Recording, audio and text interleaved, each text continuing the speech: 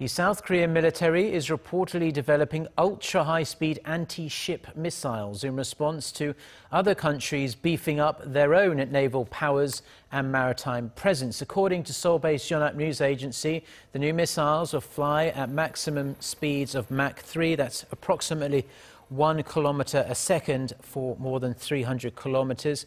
They are slated for completion in the year 2020. Now, it seems North Korea is also developing its own high-speed anti-ship missiles, most likely in response to the increasing US naval presence in Korean waters. Experts say Japan, Russia and China are also developing their own super-speed anti-ship missiles.